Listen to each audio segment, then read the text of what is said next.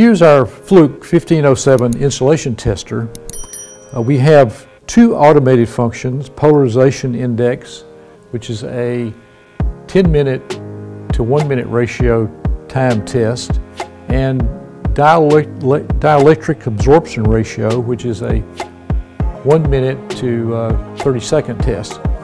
So the first thing we're going to do is bring in our test specimen, our multimeter, so we can measure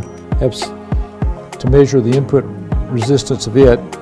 And we'll take our special connector that can only plug in one way into the insulation test. And you notice everything that's related to insulation tests is in orange.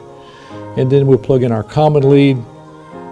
And now we're ready to do our insulation test. And so we're going to pick 1,000 volts. So we rotate our selector knob to 1,000 volts.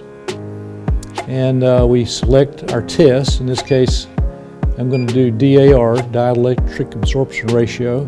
And I push the test button, and it begins the test. And you notice down the bottom left corner, the 1 minute appears, and it'll be counting down the 10 megohm insulation resistance and the applied voltage.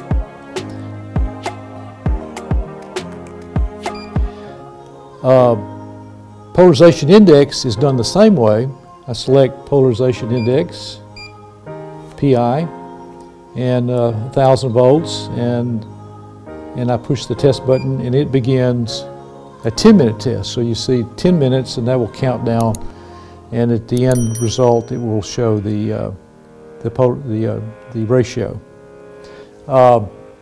One thing to remember when you're doing these tests is that temperature and humidity affect the resistance, and we always make sure that we're testing de-energized circuits.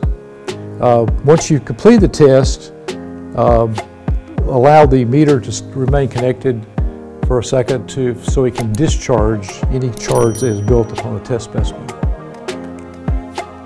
And that's how we measured polarization index and dielectric absorption ratio with the Fluke 1507 insulation tester.